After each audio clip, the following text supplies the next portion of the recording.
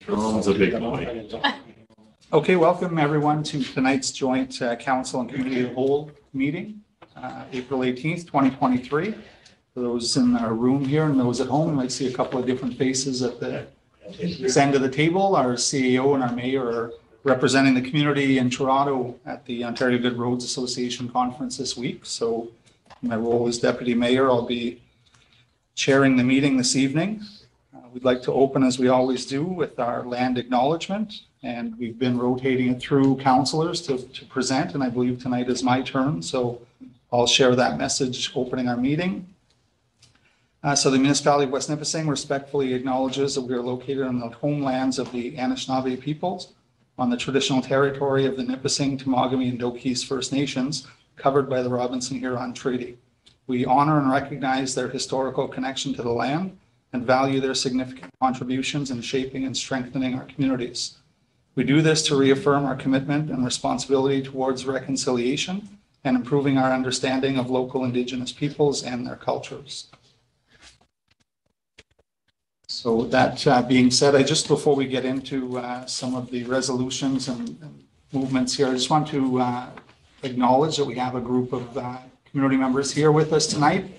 And as we shared last time, we had a larger group, just to remind those to respect the decorum of council chambers, that we're all here within the context of this meeting. And please refrain from your comments in the room. If you do have stuff you'd like to chat about, we have room outside in the lobby for those discussions to take place. So that being said, we'll move forward with the declaration of pecuniary interest. I'll ask if there's any around the table. So the next item is the agenda and adopting that for this evening's proceedings. It is moved by Councillor Gagne and seconded by Councillor Carrin. Be it resolved that the agenda for the meeting of council held on April the 18th be approved as presented. All those in favor? Carried. So that being said, we have our delegation and petition section. We do have one delegation this evening. It's from the Municipal Property Assessment Corporation, or MPAC.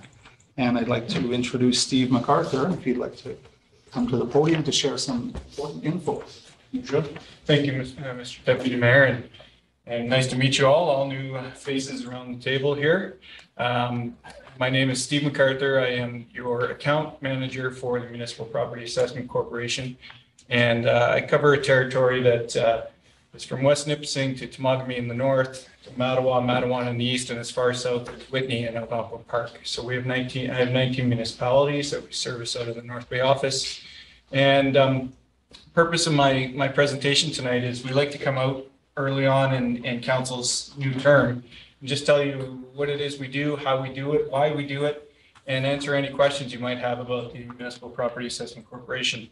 I'll be brief. I know I have 10 minutes and you have a full agenda, so I appreciate you giving me a little time on the agenda to introduce myself. A little background. I started in municipal world. I was the city planner in North Bay for a better part of a decade, and then in economic development, and I've been with MPAC now almost 8 years. So I understand very much what happens at the municipal office level and around council chambers, and just thought I'd put that context out there. I'm not sure who's clicking. Thank you, Melanie. Could you click the next one, please? Normally we start with a video. We're going to skip the video tonight. It's a few minutes long, but I would encourage, and I'll come back to this later as to where we can find this, but especially for new councillors who might not be familiar with the assessment and taxation work that MPAC does, to watch this video. And for anybody watching at home or attending, it explains how the relationship between assessment and taxation in really easy to understand language. I call it an etch-a-sketch video. Walks you through it, and it's available on our YouTube channel. So I'll come back to that.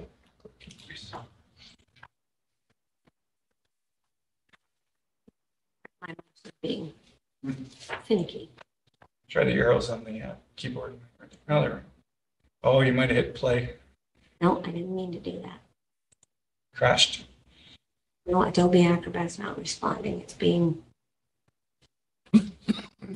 Just a second. I'm just going to escape out of there and see if I can reshare. Sorry about that.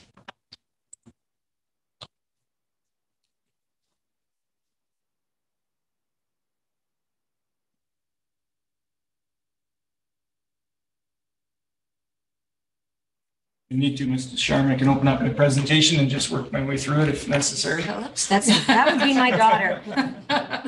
She's lovely. Yeah, I know, but that's not what we're looking for. We're kind of looking for the MPAC presentation. Try this again. Okay, sorry about that. That's okay. Go to slide 3.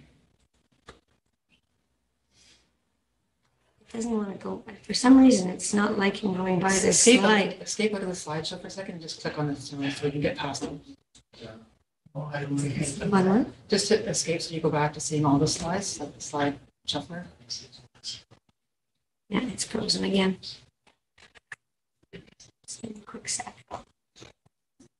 Okay. Let's try.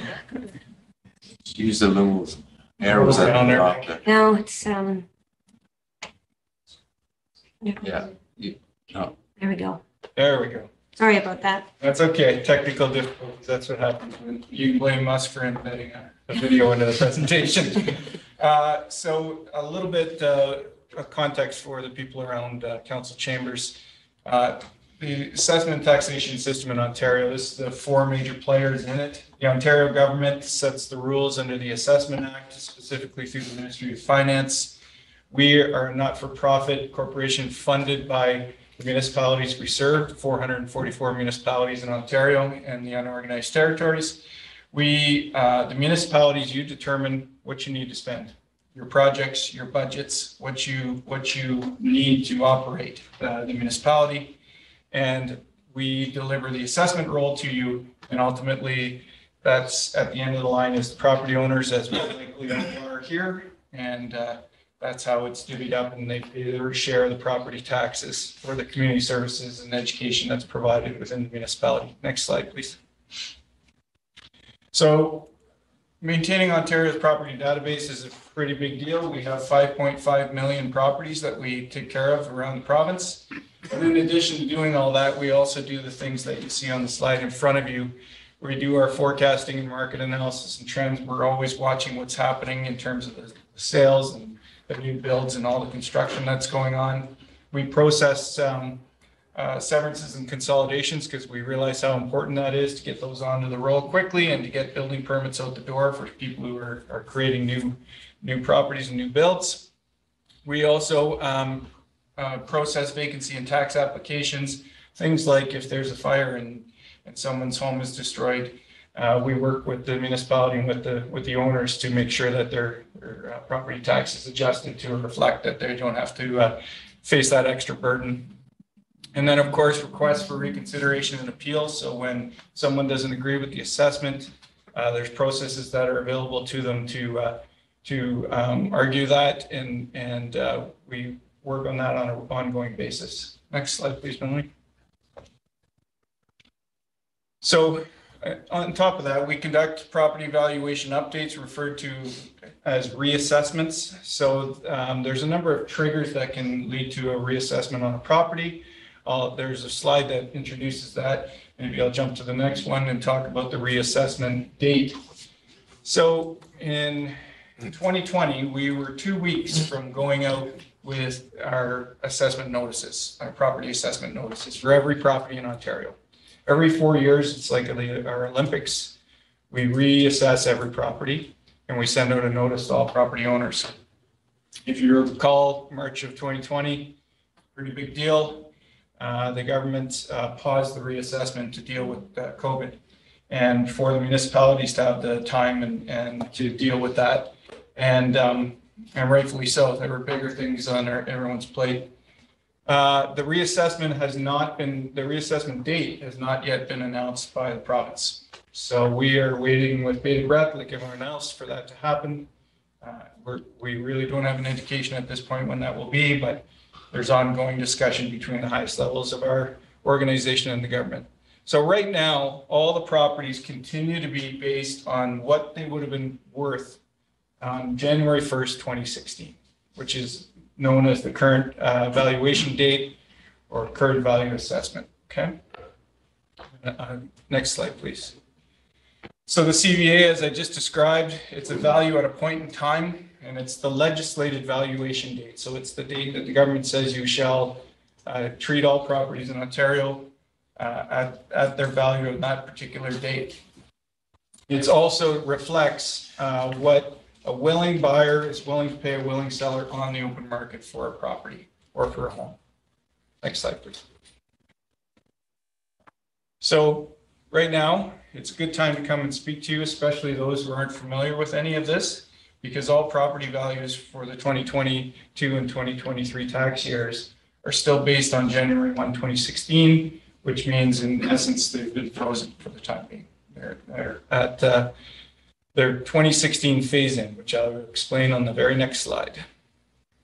So phase-in refers to a program that was introduced by the government that if your property increases between assessment cycles, so between 2016, or let's use 2020 and 2024, for example, and it was to go up $100,000 as an example, the government decided that it wasn't appropriate to put that whole full load on the very first year of the assessment cycle. And the phase-in simply speaks to the fact that it's applied over 4 years of the assessment cycle. So it'd go up $25,000 a year in terms of your assessment notice until the full phase-in value is achieved at 100%. That's what this slide is demonstrating. So we have been at the high end, the phase-in value for 2016 since 2020, if you can follow that. Okay, next slide. So how we do what we do, the 5 major factors that go into our residential assessments: location, lot size, quality of construction, square footage, and age of the property. I think most of these pretty easy to understand. Location in particular, there's only a finite amount of waterfront land, for example. They're not making more of it. So it continues to go up and be desirable and go up in value. Lot size, obviously, the more land you have and the more frontage you have, the more valuable it is. And, you know, there's even the potential for some of that to be severed, and depending on if it meets the requirements and things like that. So that factors in the value. The quality of construction really gets down to, MPAC's been doing this for over 40 years. So we really know in our systems, based on building permits and building plans and details, what's in the house. Is it a steel roof? Is it a shingle roof? Is it a laminate flooring? Is it tile? In floor heating, all those types of details go into the evaluation. And of course, the square footage and the age of the property factor into that as well. Next slide, please. And then, of course, we can't do all properties. There's properties that don't sell very often or unique. Mills, mines, warehousing, things that we cost or assess based on the cost approach, which is basically looking at what it would cost to rebuild that property if it was flattened and start all over again, minus depreciation for the age of the structures and things like that. It's an easy way to think of that. Yes, please. Thank you, Melanie.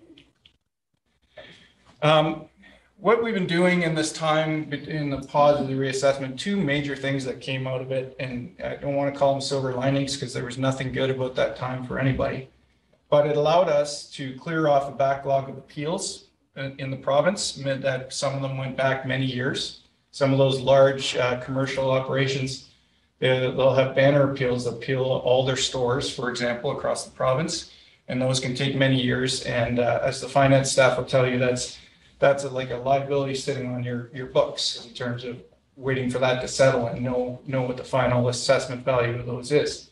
The other thing it allowed us to do was pivot and really expand our building permit and plan process.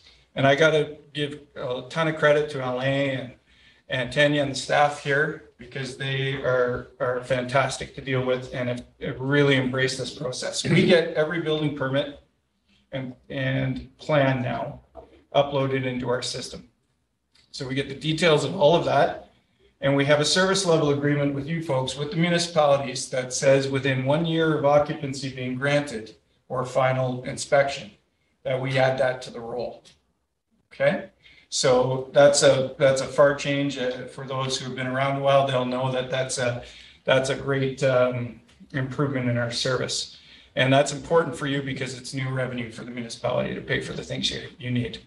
Next slide, please. So when the reassessment comes, and again, I reiterate, I don't know when it is. We watch the spring economic statement and the fall economic statement and wait for the announcement from the province. But we know everyone around here has seen what's happened in the real estate market, particularly since COVID. And it's not just West Nipissing, it's the entire region.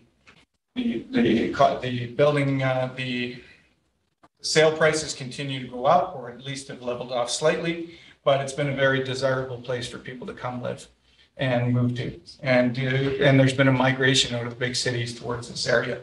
So when the reassessment comes, we're anticipating that we will have some questions about the assessment values, and we have a number of resources to help people when that happens. I ask, another purpose of my presentation tonight is for those tuning in. When you get your property assessment notice on it, there is a unique login key for aboutmyproperty.ca.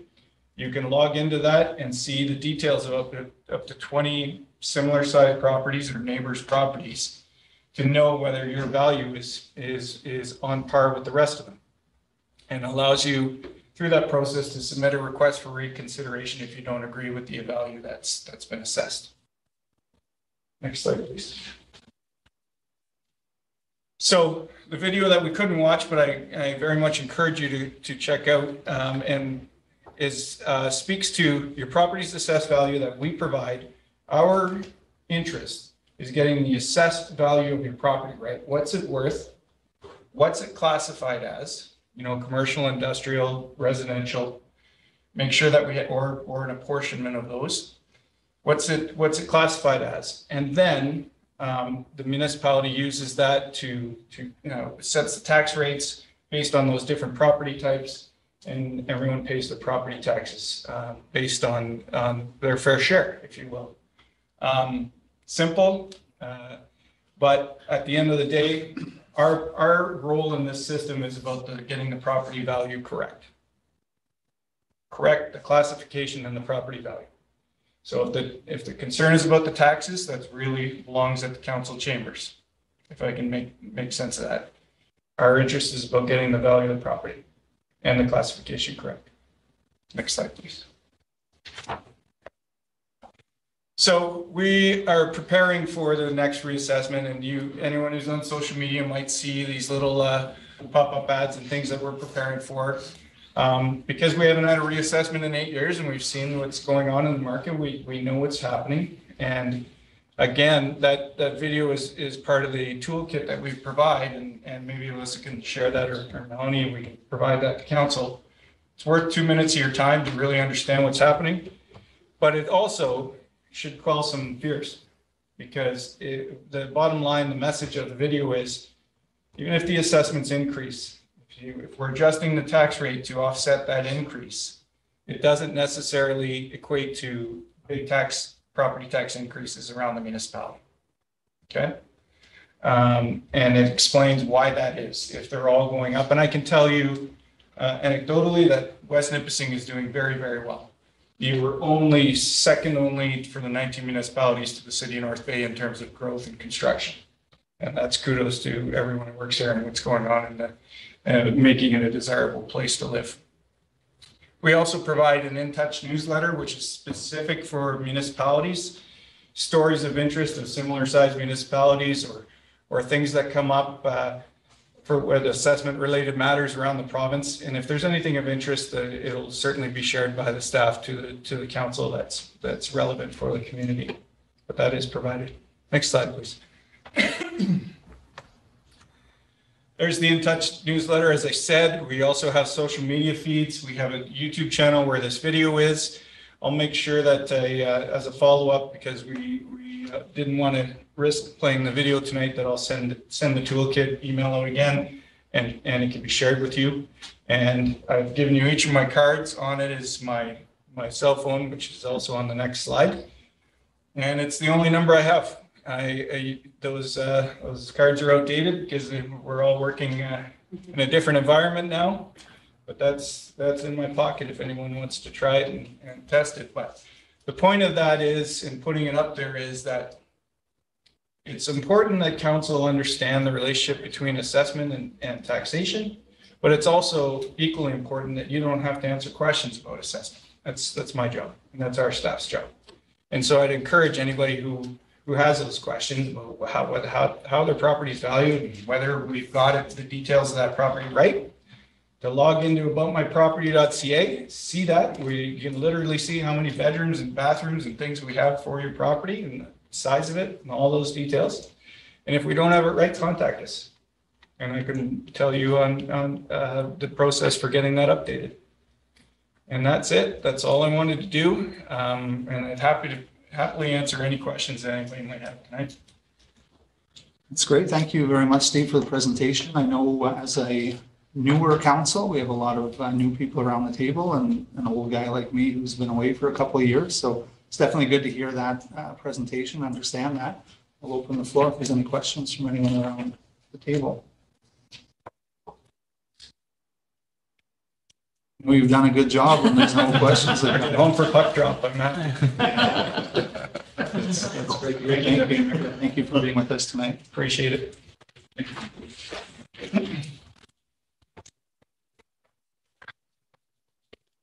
So we'll now move into the committee of the whole portion of the agenda for this evening, and I will turn it over to Councillor Crochane for the Economic Development Committee.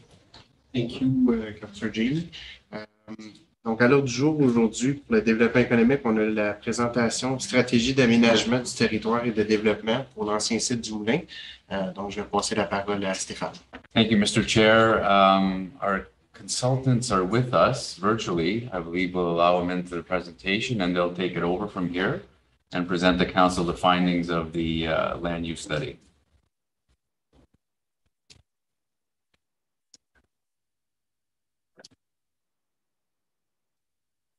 Good evening, everyone.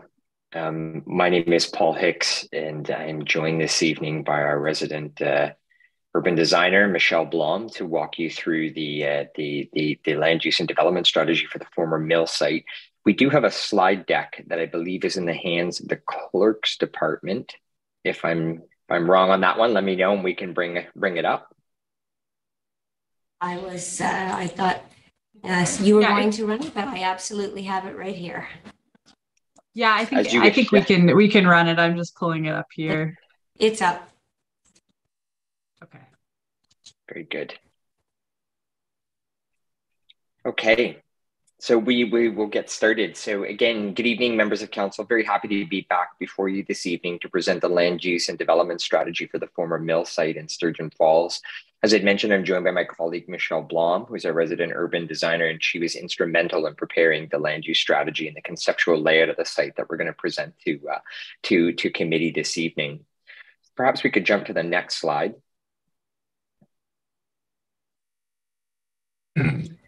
So this is the agenda that we wanted to go over with council and committee this evening.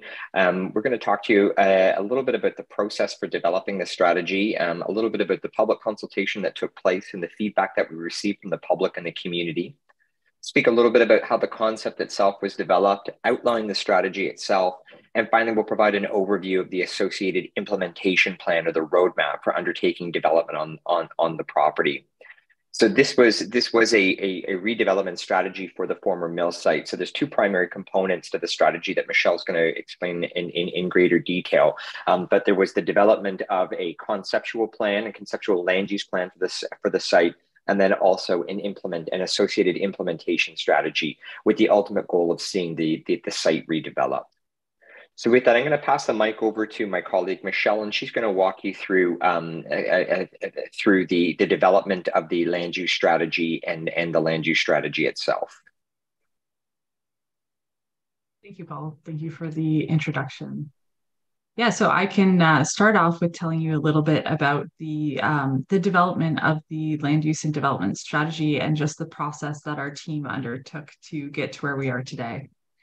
So the process was a 4-phase process, and that began with establishing the site's potential. And this had 2 phases, the first being background analysis, looking at policy, existing plans, and also spatial analysis of the surrounding community, and also undertaking public consultation and gaining public input on the site, and also general information on the community and on West Nipissing itself. This led us into developing the visioning and programming phase of the process. And this started with developing preliminary goals and a vision for the project, and finally developing 2 concept plans, which were then reviewed by the overall project team. From here, the project team identified a preferred concept that was then taken to create the land use and development strategy, which, as Paul mentioned, there are 2 components, the land use development strategy and the implementation plan, to really guide the project in the future phases, so that the municipality can have some guiding principles and key information on how to move forward with the project. And for us, throughout the whole process, especially through the public consultation and public input and the background analysis, it became very clear to us that the story of the former mill site intertwines the rich historical, cultural, and natural tapestry of West Nipissing.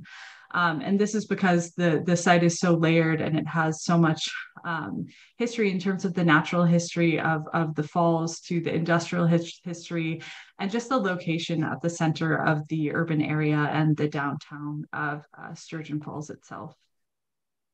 And this really rang true in what we heard from the public throughout our consultation.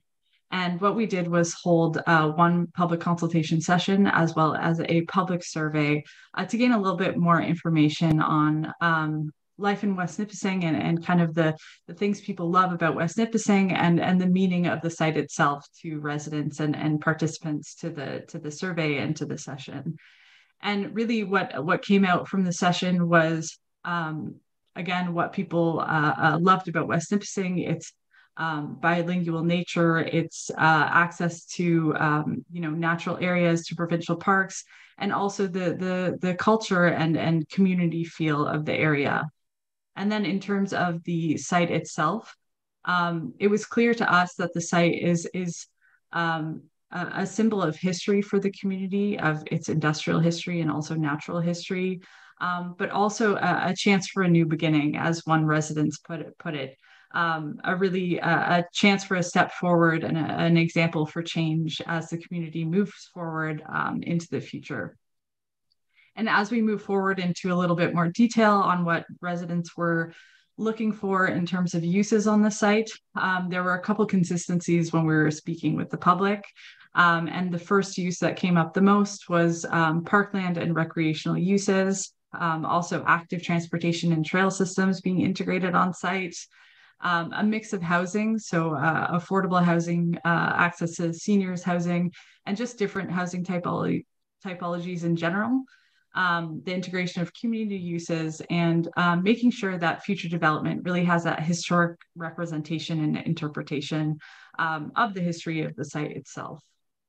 And what this allowed us to do with the background analysis and the public consultation was to begin to develop a concept. And this began with developing a vision for the site. And the vision is as follows. The development of the former mill site will reestablish a strong connection between the community and the Sturgeon River through the creation of a vibrant riverfront park and mixed-use urban space. Providing new opportunities for recreation and economic growth will breathe new life into these culturally and historically significant lands. And in order to achieve this vision, the team developed 6 goals for the strategy. The first was to develop a strong connection to the Sturgeon River and surrounding environment. The second, providing a range of housing options for the community. Next, celebrating the city's historical, ecological, and industrial heritage. Fourth, being sustainable, restorative, and resilient.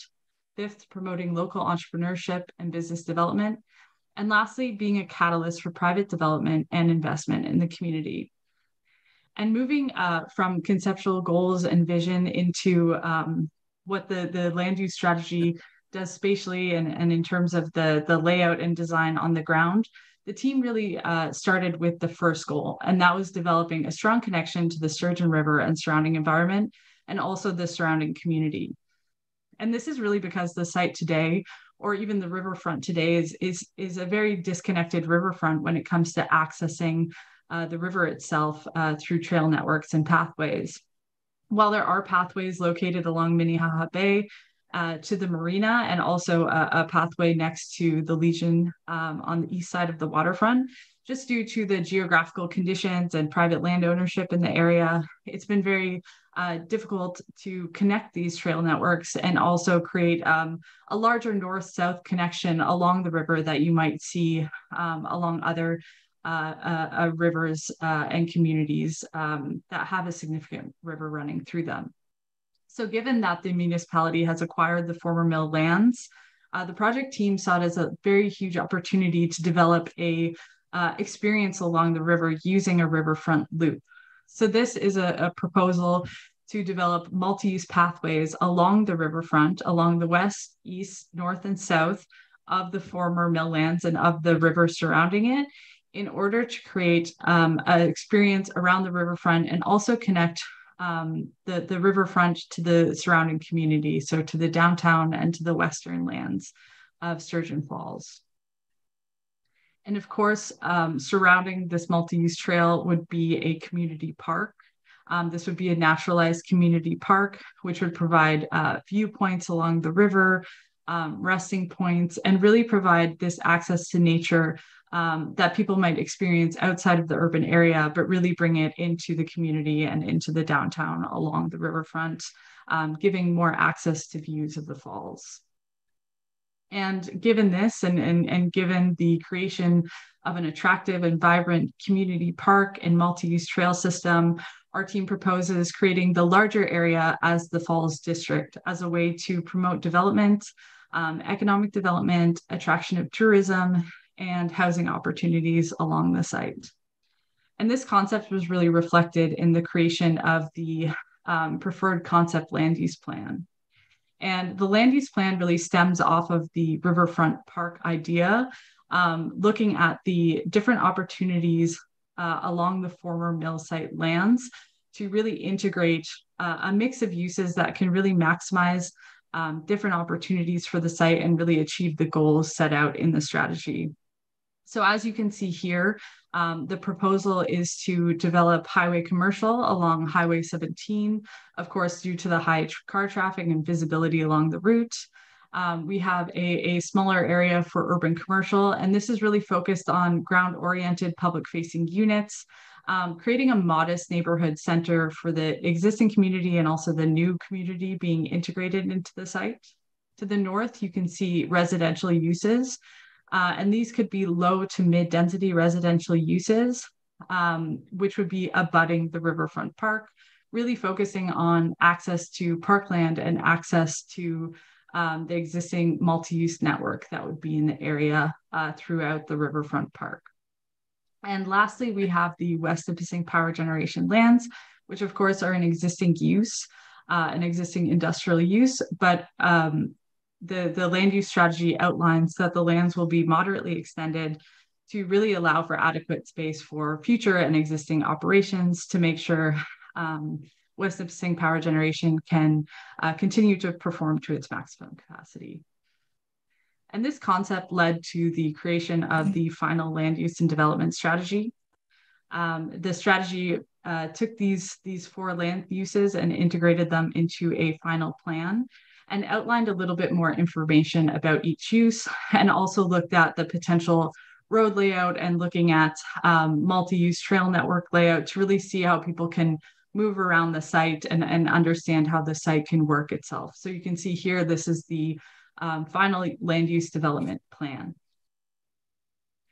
And in the document, we outline different details for each use. This can be seen in the document. Just to go over some general guiding principles for each use. We have firstly residential uses. The idea of these residential uses are really to focus on affordability and accessibility, looking at integrating different typologies into West Nipissing, such as stacked townhomes, multifamily residential, and also townhouse typologies, and really focusing on public space and access to parkland and public trails. Next, we have the urban commercial use, and this is really about being strategic about the type, amount, and location of urban commercial uses to ensure their success, and really give opportunities for smaller format retail for local businesses and community-centric spaces. Next, we have highway commercial uses, and of course, this is a bit different than the urban commercial use. It's this larger format retail, for that high traffic corridor that can really draw people in. And of course, these uses are similar to the existing highway commercial that is located along Highway 17, but of course, making sure that with architectural detailing and landscaping, the historical importance and cultural importance of the site can be maintained through materials and detailing, natural materials, architectural details, and really attempting to create a gateway development to get people not just to stop on Highway 17, but to really be pulled into the site and enjoy the site as well. And lastly, we have the parkland use. Again, this would be a naturalized parkland area with naturalized trails, activities for potentially four-season active transport, cycling, walking. There could be potential for safe viewing platforms along the riverfront, and also just allowing people to have a little bit more access to nature and pull people into the site for existing residents and visitors alike. And lastly, we have the industrial use, which again is an existing use on the site, but really just ensuring that dam operations are protected from negative impacts of the new uses that are being proposed on site and can really continue to operate at its full capacity. And as part of the land use development strategy, the team developed a theoretical build-out scenario. And this was a concept plan to understand how the land uses can be laid out on site, how road networks can be laid out, and how we can estimate the amount of residential units, commercial, and different uses can be integrated onto the site itself. So as you can see here, we have urban commercial uses, larger box uses integrated into the south of the site. In the urban commercial area, there's potential for a central plaza space, mixed use active ground floor plates on the eastern side, fronting the parkland, and of course, low to mid density residential lands to the north as well. And this is just a conceptual layout of the parkland trail system, which can have connections throughout the site, of course, to viewpoints to the river and also to the east to the downtown as well. It can have trail connections that connect the trail along Minnehaha Bay. That can also integrate a trail into the lookout park that is there today, but also integrate a view tower along the site as well. And moving forward, Paul is going to take us through a little bit more detail on the implementation of the project and the land use development strategy. Great. Thanks so much, Michelle. So as mentioned before, ultimately the goal of this project is to see the former mill site redeveloped. And to that end, along with the development concept itself that Michelle had just presented, we've also prepared an associated implementation strategy act as a roadmap for council to see this vision realized. The implementation strategy is composed of three primary phases. The first is an ongoing community engagement phase that is intended to run for the course of the implementation of the plan. The second phase is the development or site preparation phase, and then the final phase being the transfer and build out of the site phase. And I'm going to speak about these phases in a little bit more details. Go to the next slide.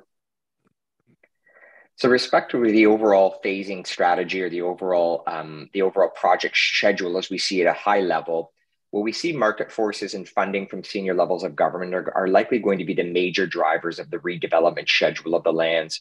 And we anticipate that the implementation strategy will take approximately 5 years to complete, with due diligence, including a more detailed assessment of the site's contamination issues being undertaken in year 1, developing a funding framework and identifying a preferred development partner in year 2, undertaking land sale, site preparation, the development of a detailed master plan with that development partner occurring over years 3 and 4, leading to the development of the site essentially from midpoint of year 4 and beyond. All of this underpinned by that, as I mentioned before, the ongoing community engagement to keep council and the public informed of progress. So go to the next slide. With respect to the ongoing community engagement element, we believe that this should be a flexible and focused on information provision at critical milestones in the work plan. So again, something like selecting the preferred development partner for the site could be one of those critical milestones where we're going to want to share that information with the public. There will also be future opportunities for community input into the planning approvals process phases of the development and the development of the master plan. But we believe strongly that general and regular information sharing is key to ensuring transparency with the community and ensuring community buy-in to the process and the outcome as well. If we could go to the next slide. So moving into the middle phase, which is the phase B, or the development preparation, this involves undertaking the more detailed due diligence on the site, as I had mentioned before, developing the funding framework to identify those senior level government sources of funding, and undertaking site preparation, including early development of the riverfront trail system. The goal of the second phase is twofold. First, it's to get the site shovel-ready or near shovel-ready condition for a developer to come in and undertake the private development actions on the site. And it's also to ensure the financial feasibility of the development.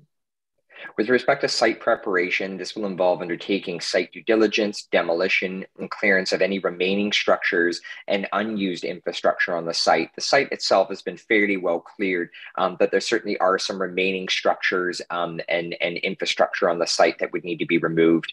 It would involve undertaking the environmental remediation of the site, which is likely one of the more costly aspects of the redevelopment of this, and is really the focus of reaching out to senior levels of government for funding.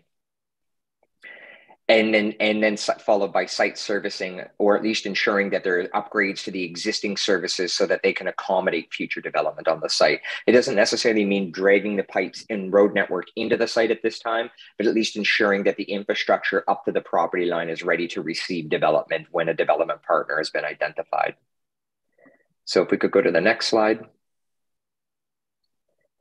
So with respect to funding, given the size of Sturgeon Falls real estate market and the challenges of redeveloping a contaminated site such as this, it's very likely, as I'd mentioned, that forms of public funding will be needed to make the redevelopment possible. To give council and members of the committee a sense of it, certainly if we were looking at larger centers like Toronto or Ottawa or Montreal, even private developers or municipalities in those contexts would also likely be reaching out for senior level government funding to assist with large cleanup operations such as these. So it's additionally that much more important in a smaller market such as Sturgeon Falls. So again, this is to make the redevelopment possible or feasible.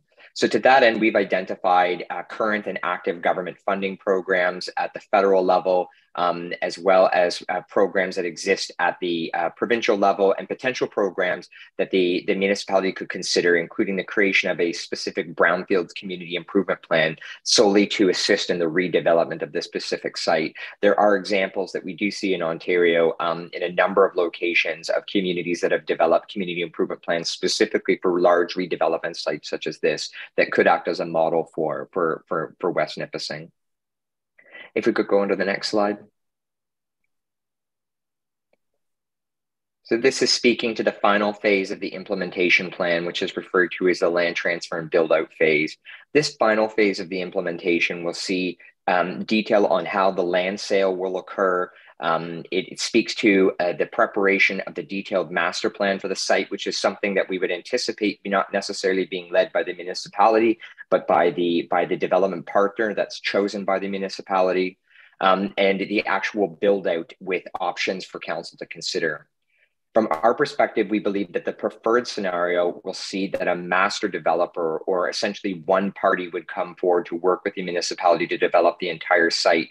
But we've also outlined in the implementation plan a series of scenarios where the municipality could act as that master developer, working with multiple builders to see the site built out, or even a scenario where the municipality would undertake a standard disposal of surplus lands process to essentially attempt to see development on the site. But certainly the preferred scenario would see an expression of interest or RFP process undertaken by the municipality to identify a regional or provincial master developer who can assist and has the ability and portfolio to assist in redeveloping a site as complex as this. This section also of the plan also outlines best practices for procurement of the developer and also best practices related to shaping the land deal structure between the developer and the municipality. If we could go to the next slide. This is some closing comments, but with that, that brings us to the end of our presentation. I know that we've gone quite quickly through the strategy and the implementation plan, but we certainly wanted to leave lots of room for any questions or comments that committee and council may have. So that does bring us to the end of our presentation. We're certainly happy to answer any questions, but before we do, we did want to take this opportunity to thank committee and council for the confidence that you've had in us as we've again prepared this second project for the municipality. And we also wanted to give some special thanks to Stefan and Cassandra, who led this project on behalf of council and committee, and for their support in getting us here today. But with that, I'll turn the microphone back over to the chair, and we're certainly available and happy to answer any questions. Mr. Hicks, just looking around the table, are there any questions or comments? Councilor Redevelopment? Through you, Mr. Chair, I guess, thank you guys. That was pretty impressive and pretty neat to see there what could be done with the property. And planning's always been kind of an interest of mine on the side there, so it's really neat to see what you guys were able to think of. And I think most people in the community would really like to see a lot of those things at that site. So just a comment. Thank you.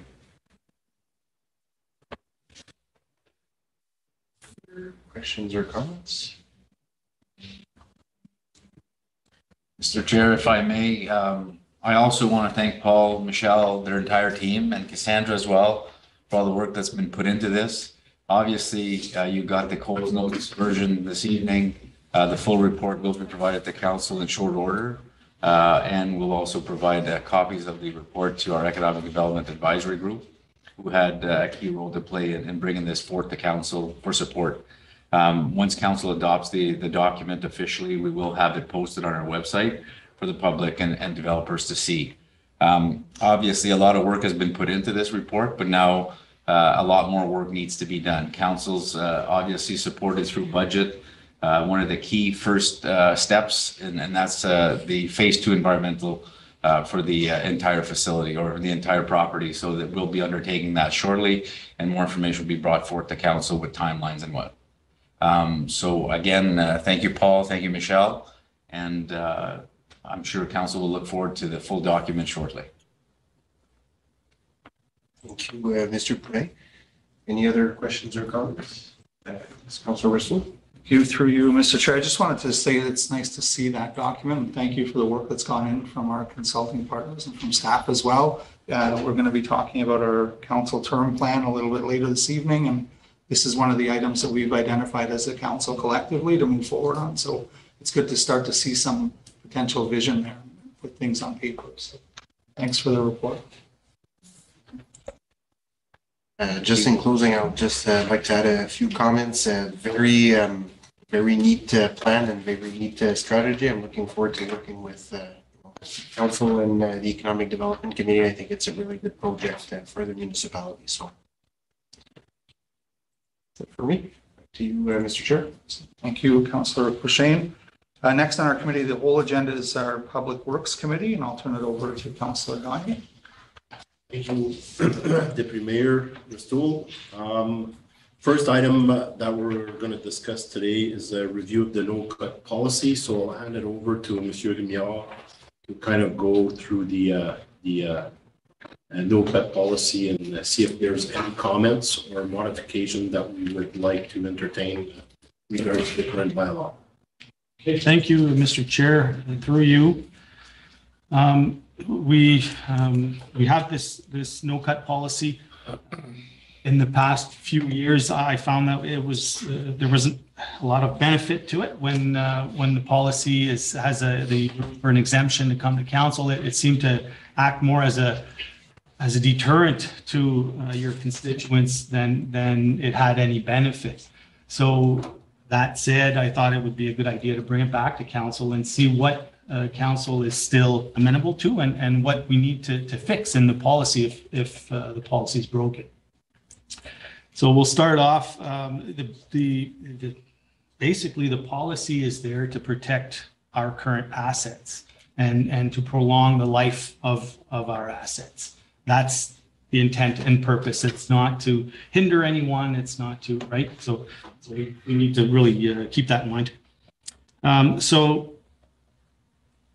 bullet number one, the director of infrastructure conducts an annual spring meeting. That's currently happening. So every year when we award projects for resurfacing, all the utilities, so gas, bell, hydro, they are all circulated on which roads are going to be paved this upcoming summer, as well as directly impacted property owners. So that's happening. They're all circulated a letter saying that your road's going to be paved, you're going to be subject to the 5-year no cut.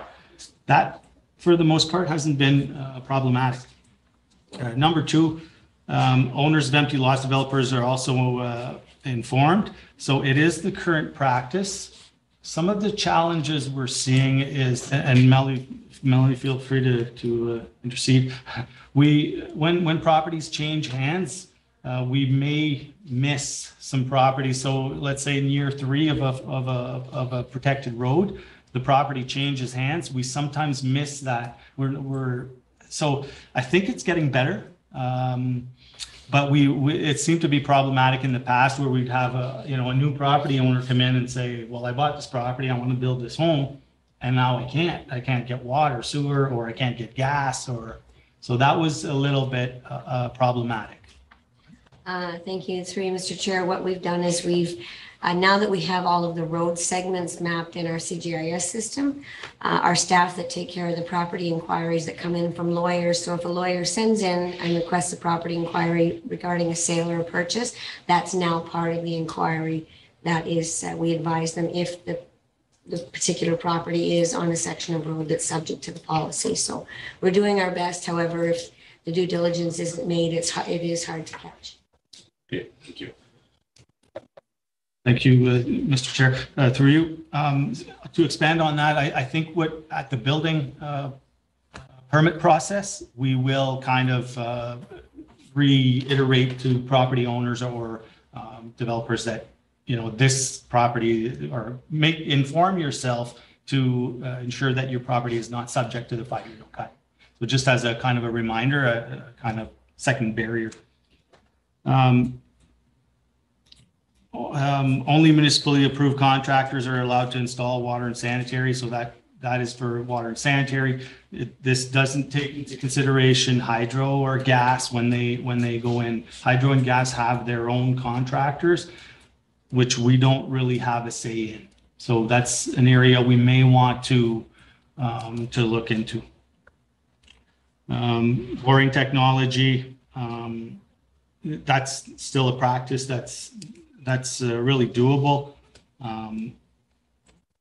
Keep in mind where the main lies within the road allowance, you still have to get down to the main. Even if you're boring across, you may not have a complete cut across, but you still have to excavate down to the main, which most times you're gonna be cutting the edge of that pavement. So it's not a silver bullet solution. So special situations or deviations, it must be previously approved by council. So it is the current practice, but it seems like any request that would come to council would be approved.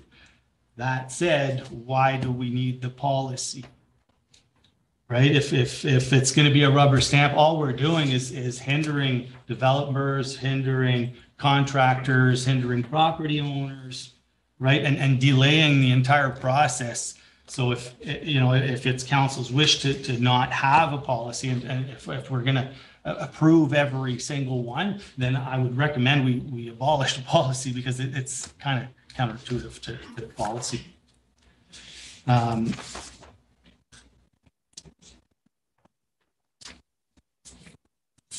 On that note, if we could if council could give us direction on what would constitute an exemption, right? Then we could maybe kind of rework the policy so that it would be clear to to the applicant that, yeah, no, this, okay, falls under an exemption or not. And it's also direction for myself and for staff to not, pick up the phone, you say, yeah, no, you're under a 5-year no cut, you can't cut but the policy says you can go for an exemption, and it delays the process. So if we could identify specific situations where an exemption should be considered, then we could avoid all the delays and all of that. So that's one example or a potential example or solution. For special situations, cuts may be done by a third party, but reinstatement will be completed by the municipality and all costs will be charged back to the contractor. That's currently not happening. So when let's say Enbridge Gas cut a roadway, they are using their own contractor to restore. So just to another little glitch in the policy. Moving on to number 7. So should an exemption be granted? Then there's a whole scenario on how we retain money to as a security deposit, so that when should the cut start to deteriorate within the time frame specified, then we would have the retainer to repair that cut. The problem is that the utilities don't want to provide the deposit. So now we're into the property owners, are engaging with the property owners for them to give us the deposit. So again, the policy is we're not abiding by the policy.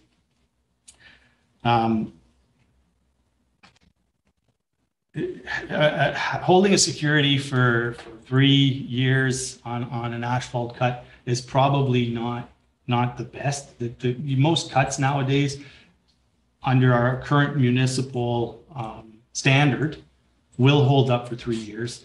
It's at the generally 5-year mark where you're going to start to see potholes developing at the seams and all that. Those are my comments. We're again looking for direction from council on how to improve the policy or abolish the policy, or however this council would like to see this policy implemented. I will give it back to you, Mr. Chair. Thank you, Mr. Lemion. So I'll open up for questions, comments. Like Mr. Lemion said, it's our time to adapt it.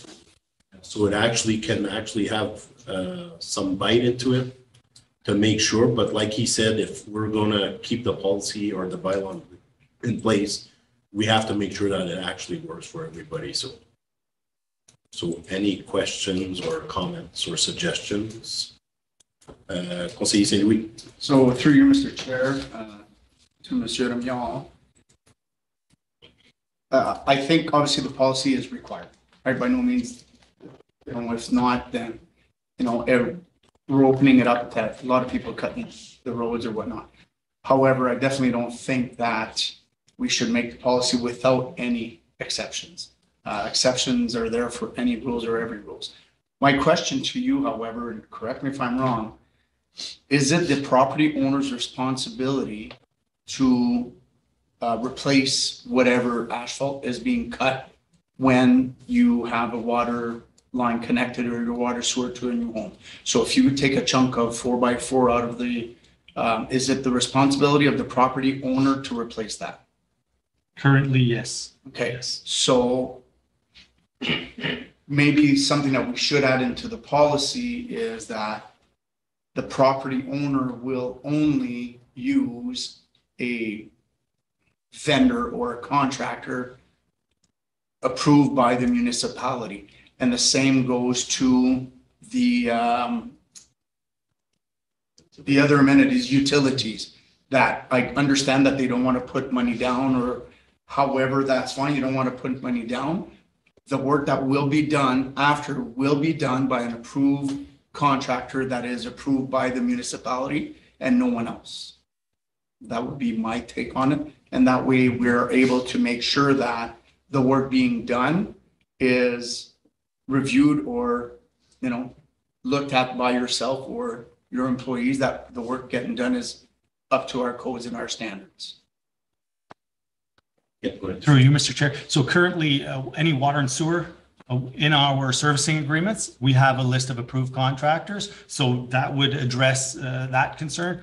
Where we don't have approved contractors or necessarily approved contractors is Enbridge Gas, GSU, other utilities, right? So our own utilities, we use our approved contractors, but the others we don't. So that could easily be an amendment. Anything else, Conseiller Saint-Louis? Not yet. Any other questions, comments? Conseiller Resto. Through you, Mr. Chair, I appreciate the information shared, Mr. Amir, and I know looking at the effective date and the revision, this policy is going on close to 15 years since it was passed, and I was here when we worked on this initially, and I think it was put in place because there wasn't anything in place before. So, it was the best effort to put something in place where there was a void before. And my thought is, I think we've had, and you've had enough time to see this policy in action and see where obviously there's some shortcomings to it and things that need to be revised. I guess my question to you would be, I think we should have something in place. I'm looking for your opinion because you mentioned taking it right out or looking at revising it. And if we are, and I think I'm starting to answer the question myself, but I'll give you But if we do revise it, would it be possible to bring this back? We've had a chance to look at it here, but based on your expertise and your knowledge in the field, to bring back a revised policy that you think is something that's practically workable. Because I agree with you too, if we have this in place and there's nothing happening with it or it's not being enforced, then what's the purpose of it? The other side is, do you think, in your opinion, we can put together a policy that would make practical, application? Absolutely can. I can put recommendations to how to potentially improve each point for council to look at. That's not an issue. If there's any recommendations or suggestions that can come out tonight that I can work with, that would be great. We did hear one from Councillor Saint-Louis. But yeah, I have no issues with that.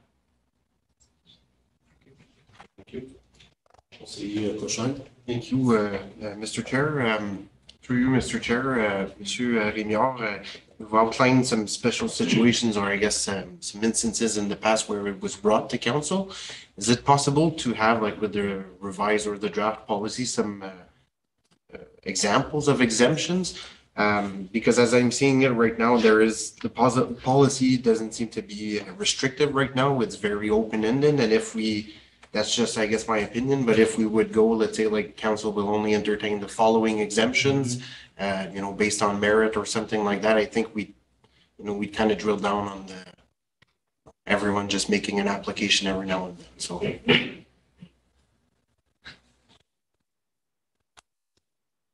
Other than that, I think that's it. I'm concurring with everything that was said. Merci, Conseiller Courchain. Any more questions? Conseiller Perrin. Merci, M. Gagné. Moi, j'ai une couple de petites questions.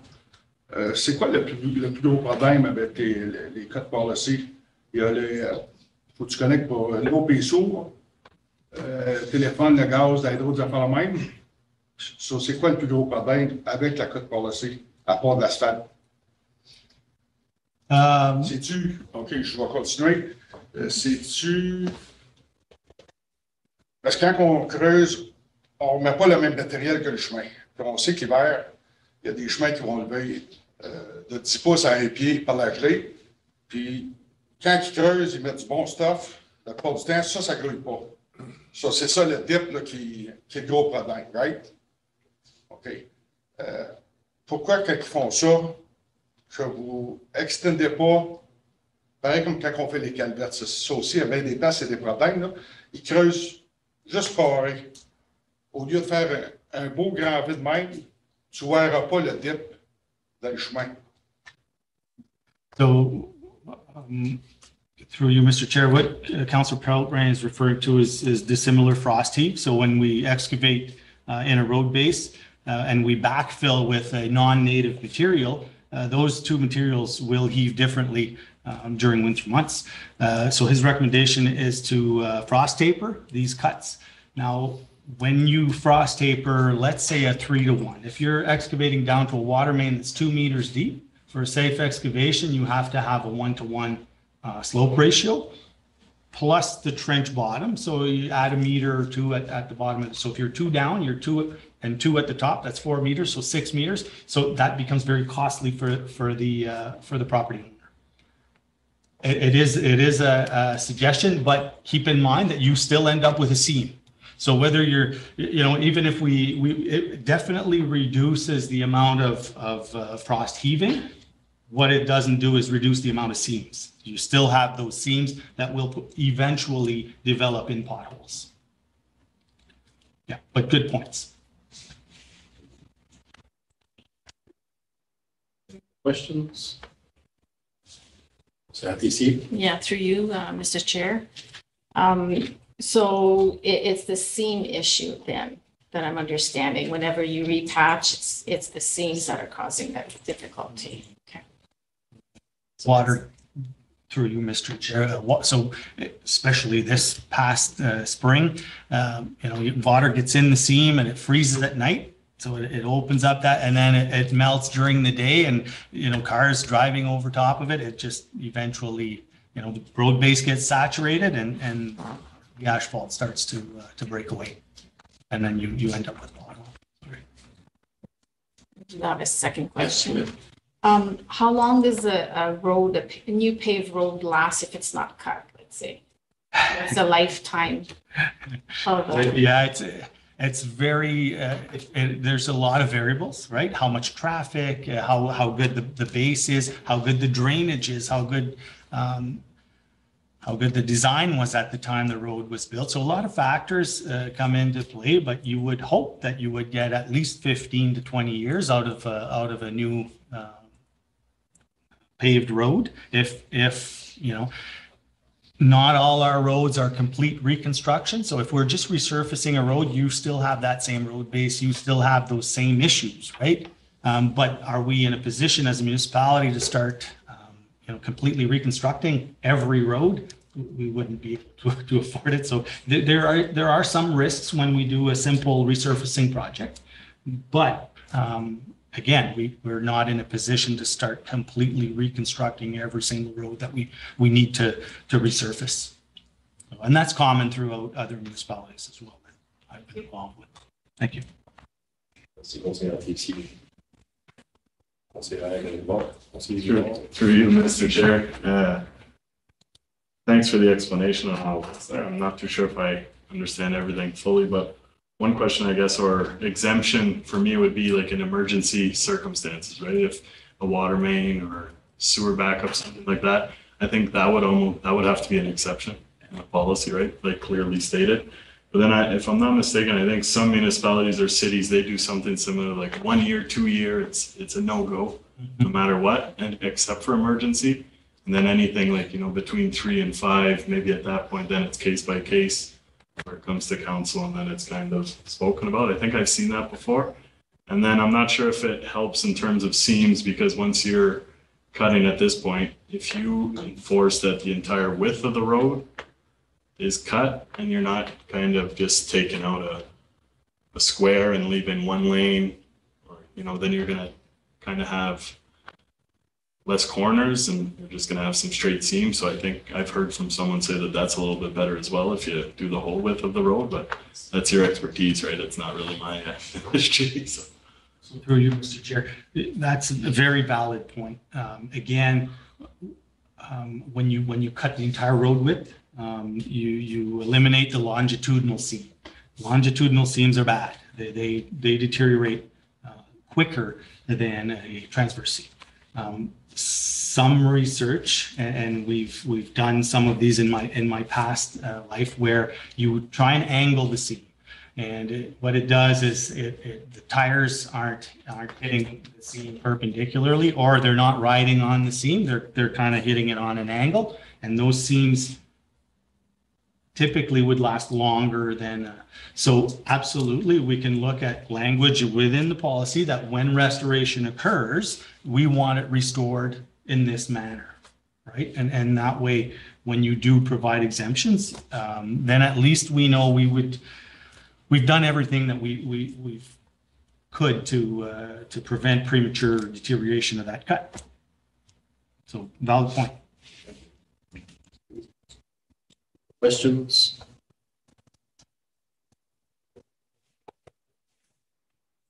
Question? I have a few questions for you, Monsieur Limel. So one thing, I guess, is sometimes it might impact potential growth. Like if somebody can open up 4 lots to build 4 new houses. So maybe we can keep that in consideration when there's a kind of an exemption request that is made. I think feasible, if it's worth it, maybe even we have to repave that or patch that we've made. Maybe it's feasible to move forward. So there's maybe a financial aspect that we can look at for exemption. And the other thing was into item number 5, a special situation of this policy must be previously approved by a council. I would like to add in there that staff make a recommendation before it comes to council. So that way we know if the property owner was made aware there was a no cut for 5 years and he did receive documentation and it's coming back, well, it's not like if he's been made aware that situation or the no cut policy was in place. So it'd be good to have all of those recommendations before it actually comes to council. If financially it's worth it for doing an expansion or opening up subdivision, I think there's an analysis that needs to be brought forward by yourself or the administration staff saying that, you know what, financially it's worth it, even if we do the no cut, and the tax money that we're going to be rating might compensate if we need to patch it a few times or every 5 years, for example. And those would be my only comments to that.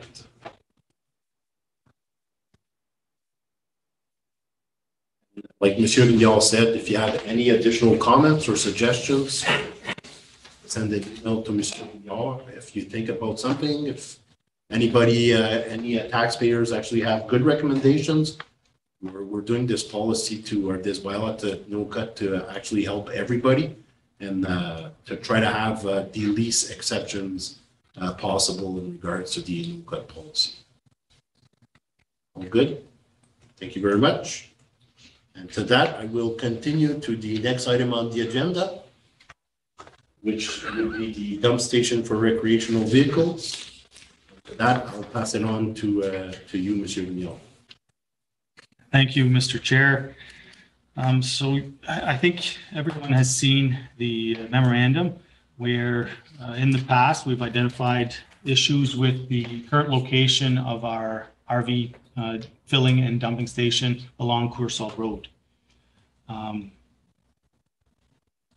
We have a recommendation, and I don't think that we're not looking at constructing this year, or we're basically looking for direction from council on how they wish to proceed, and if they basically like this new location, and whether we want to be charging for water or if it's going to be a free service as it currently is on Coursol.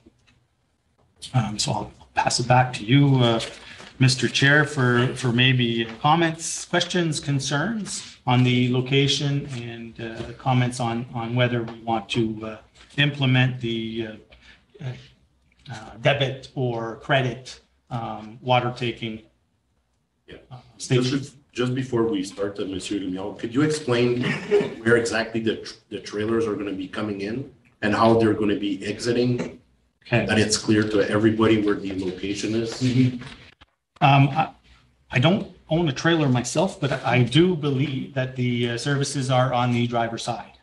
No, I mean. Correct? So The new location? the new location, well, but to your point, when the trailers drive in, they will drive in off of Floral Street. So between the Comfort Inn and the Tremblay Chevrolet car lot. Yep.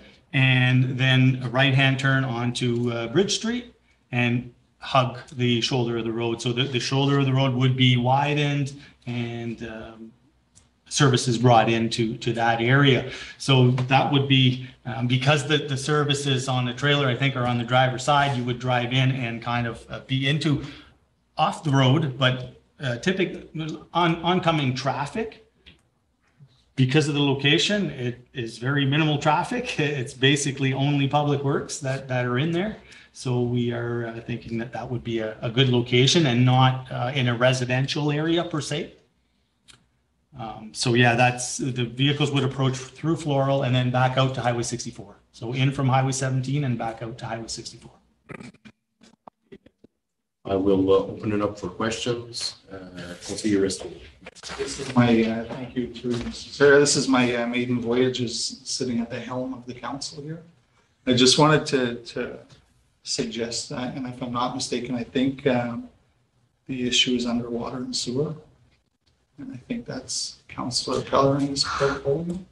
Yeah, it's to you, Councilor Risto. I had the discussion with Mr. Vignal today just to make sure. And because it's infrastructure is under Public Works. Okay. So it is actually under Mr. Vignal leadership in regard to that portion. I did discuss with Mr. Pellerin also just to make sure that I wasn't stepping on his toes. And he agreed that since it's infrastructure, he didn't mind me chairing this portion of the agenda, if that's okay. Oh, that's fantastic. It's just I'm going to get my report card from the mayor and I don't want to get not having the right chair in place, but that's excellent. Thank you for the clarification. And just to finish, I don't have any other comments. I think I was curious where it was too, because I was trying to figure out where it was, but thanks for the explanation of the location. And I guess the only question I have, and I think you mentioned it in your comments, is consideration of this current fiscal year. Are we looking at something in future fiscal years? Mostly direction for this year, because we didn't budget for this. So we just want direction as to how we, so to be ready for, for next season, to construct it so that we're ready for the RV season, right? Right. Thanks. Thank you. So, Councilor Tessier. Thank you, Mr. Chair. On Coursol Street, the water, was there misuse of the water at that location with trailers or? So I did personally witness, not necessarily trailers, but trucks with like utility trailers with 1,000 cubic meter totes filling up quite frequently during summer months. So,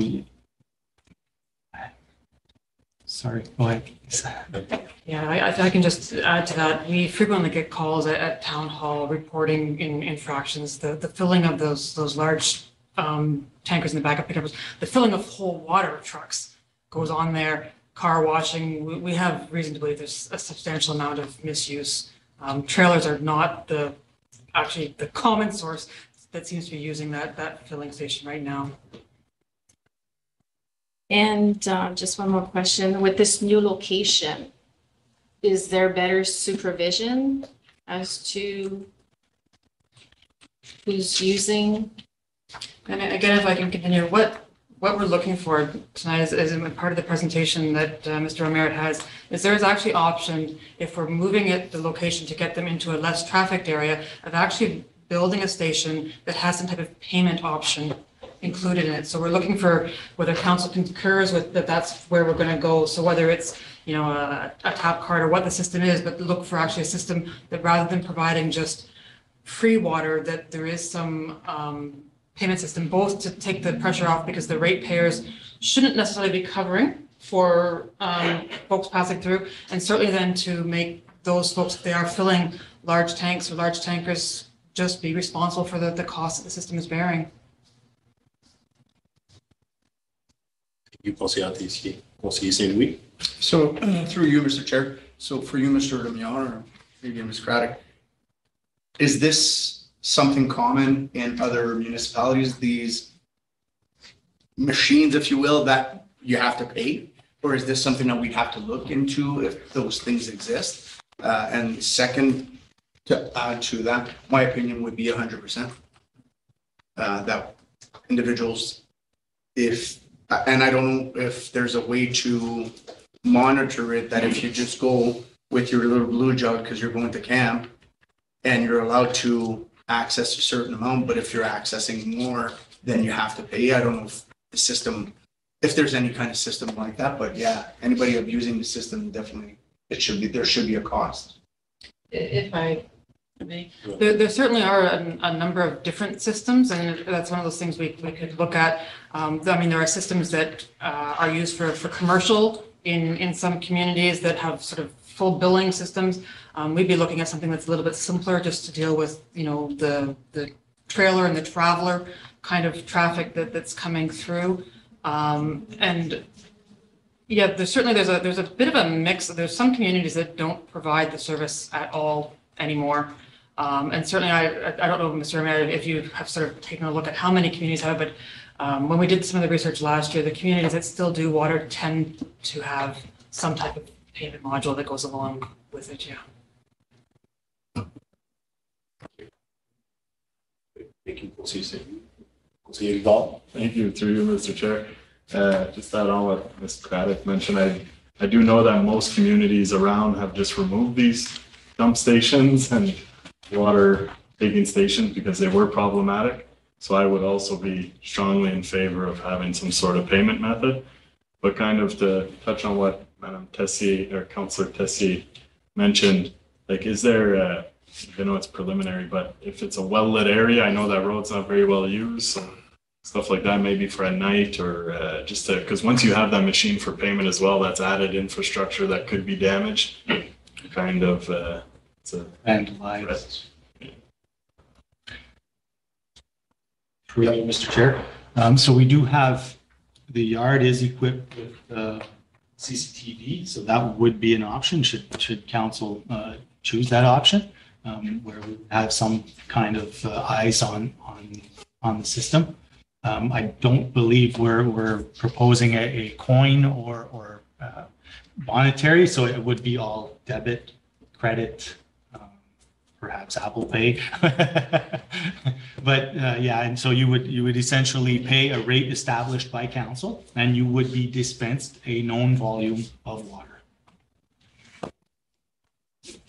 Thank you, through you. Just to add, I guess I like the idea of the location, because especially if Goulart Park being a recreational park, sometimes you get that strong smell on whiff, so it's nice to get it out of that area and a little bit more secluded.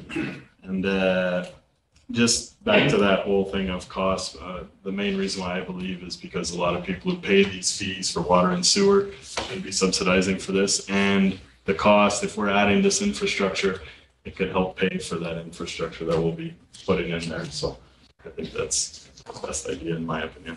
Thanks.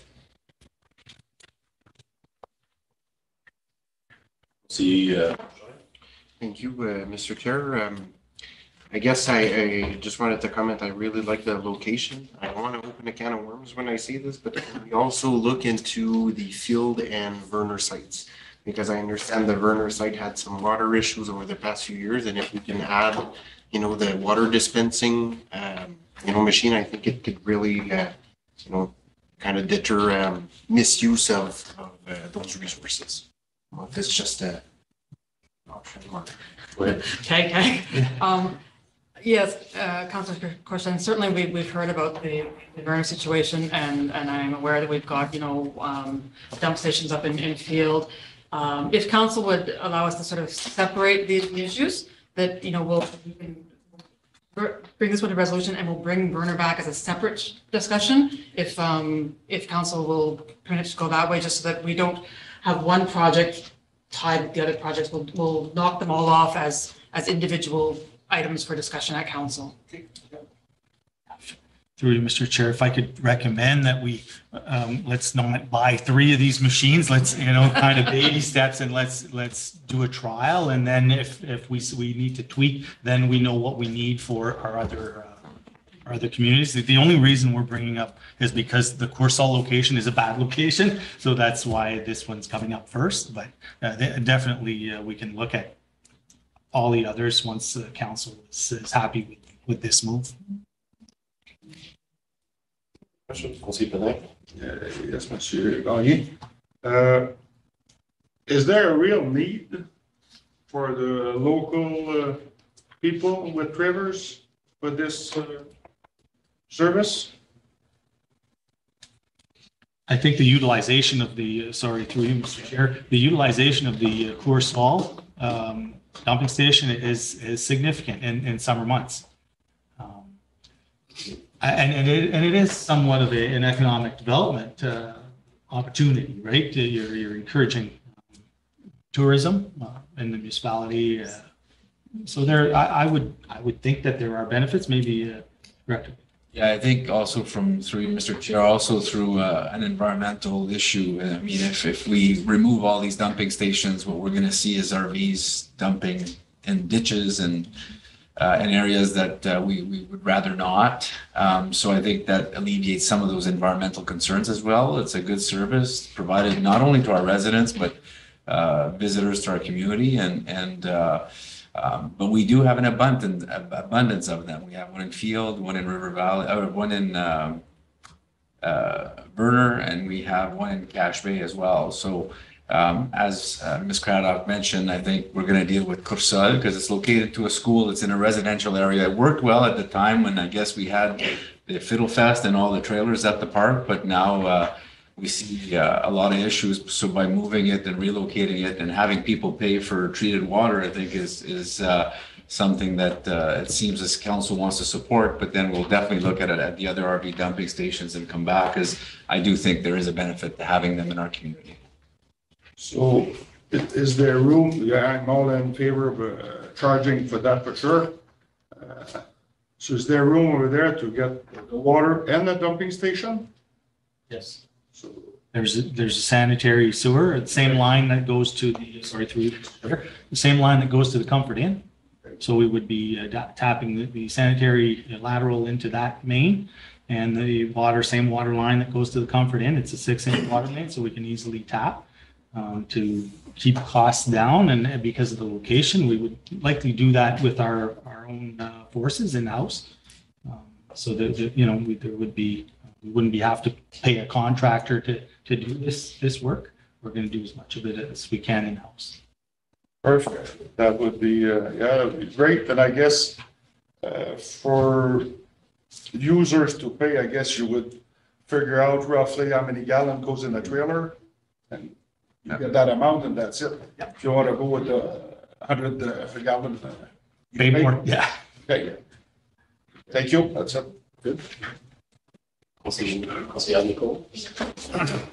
Chair, I would be in favor of a cost dispensing option just to alleviate any misuse.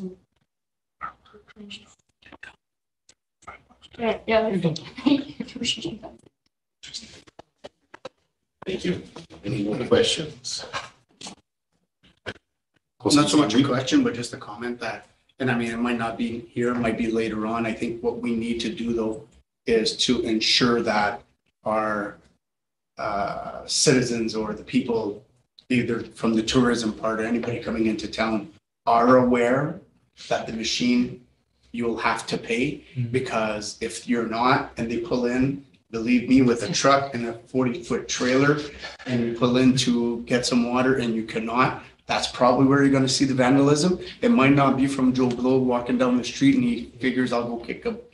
That might be the individual. So we just need to make sure when the policy or whenever that comes up that we ensure that residents and people using the system are made aware. I don't know if we can put a sign even as you're turning off the highway, just that people are aware that there is a cost to using the machine.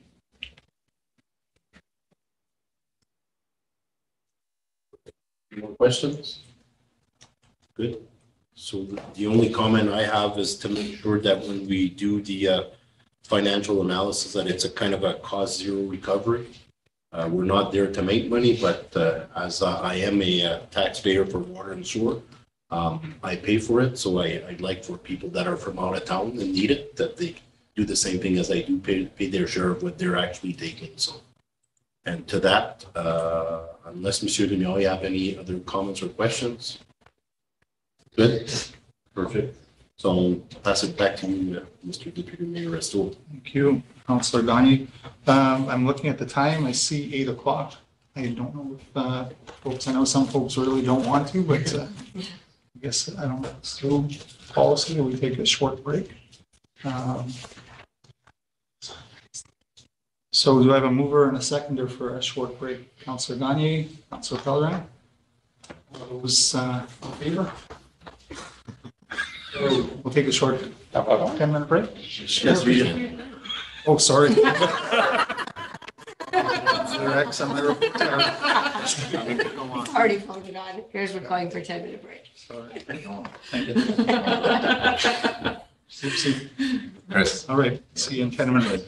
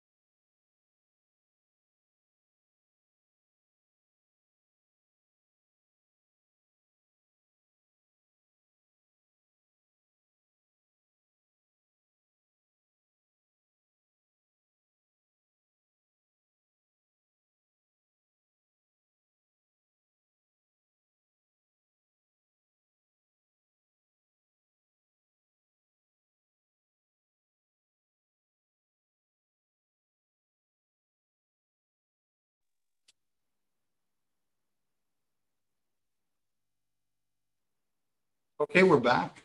Thanks everyone for indulging that short break here.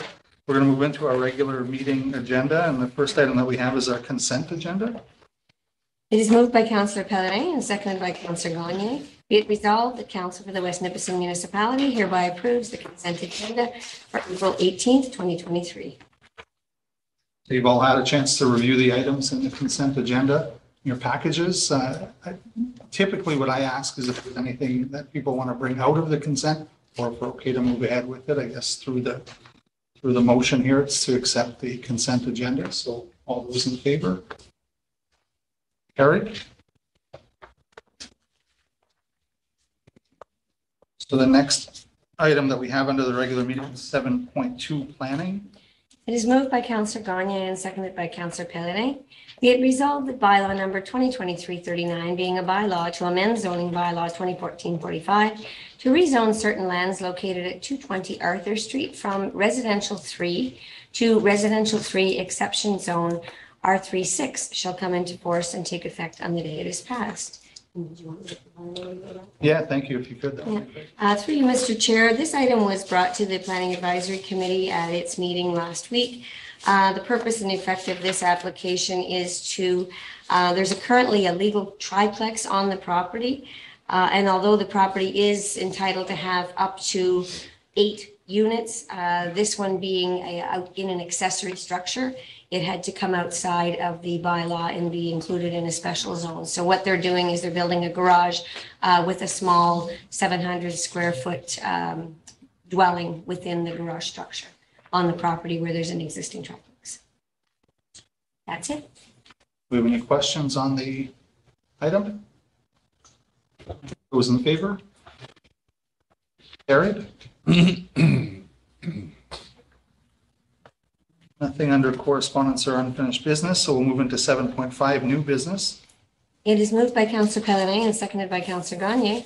Be it resolved that bylaw number 2023-40, being a bylaw to set the tax ratios for the West Nipissing Municipality for the year 2023, shall come into force and take effect on the day it is passed.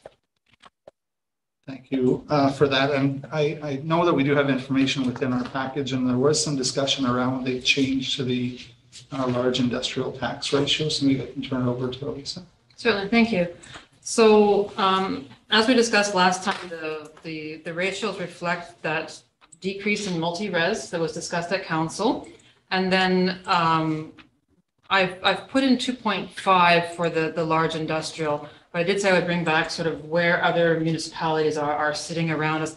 I've given you sort of a little table of some of the folks kind of just next to us, and then giving you a little idea of where some of the high and lows are. It really is a range.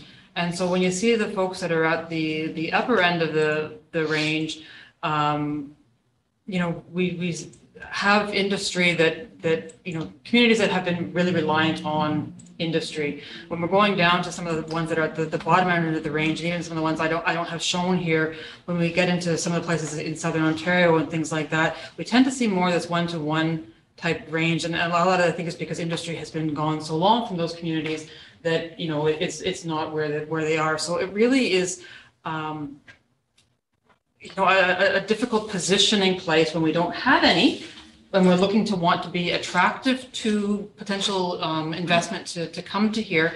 And I've put the 2.5 just because when I look, it does keep us lower than our neighbors, so competitive to our neighbors. You know, when we look at Timmins, I know people don't like to use Greenstone. I actually tend to use Greenstone actually as a comparator to us. It's a very large geography, that community. They've got water and sewer. The population density is very low, so they are a sort of a reasonable comparator to us. So if we're looking at sort of a starting point, that is a consideration. Again, you know, council can consider going right down to what our existing industrial rate is, which is sort of a 1.4. Again, because we've got nobody in that class right now, it doesn't have any impact to our taxpayer. You know, we had Mr. MacArthur here from MPAC earlier, and we had the discussion last time about whether, you know, large industrial puts more burden on our costs, on our infrastructure, on our system.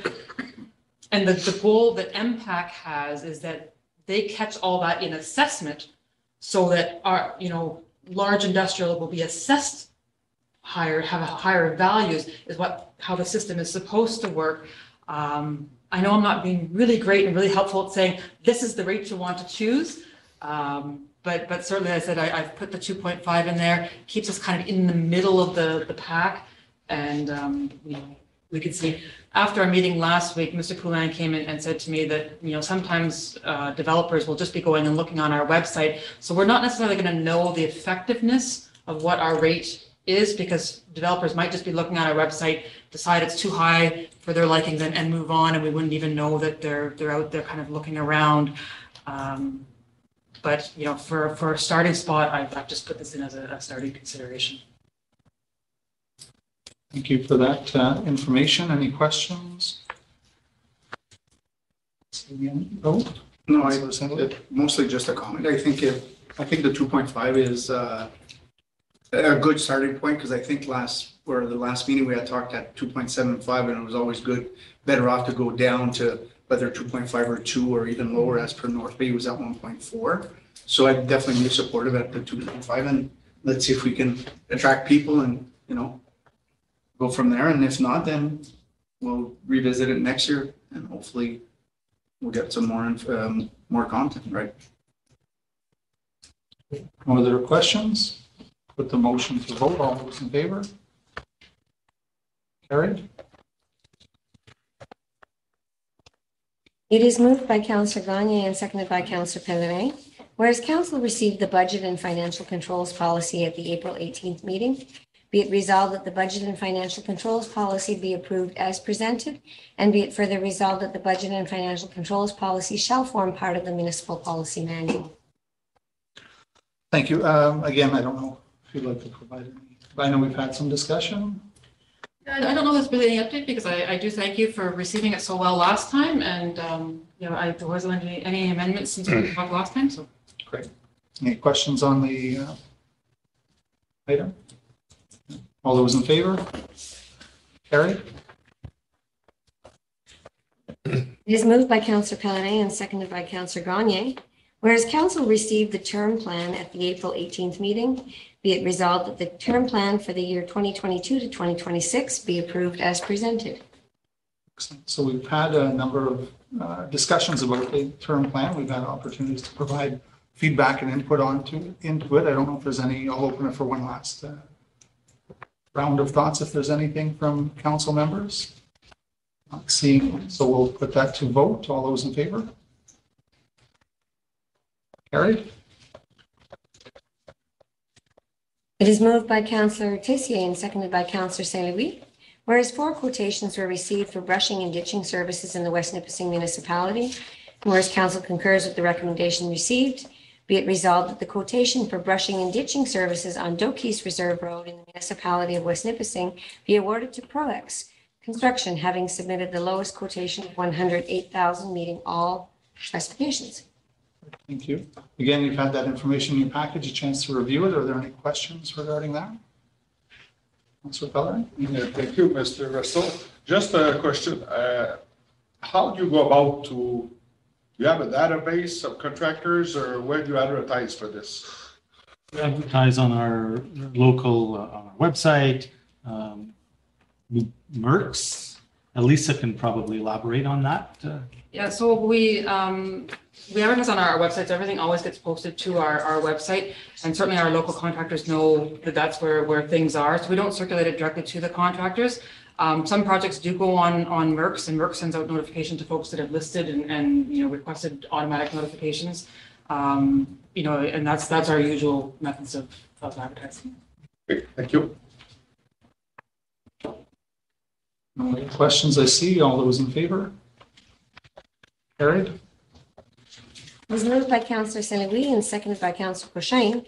Whereas 2 proposals were received for the management, operation, and maintenance of the Cache Bay Trailer Park in the West Nipissing municipality, and whereas Council concurs with the recommendation received, be it therefore resolved that the proposal for the management and operation and maintenance of the Cache Bay Trailer Park for the municipality of West Nipissing be awarded to Bernard and Micheline Guinette, having received the highest rating score of meeting all established criteria.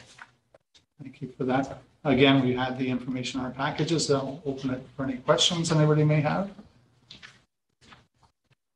Not seeing any. All those in favor?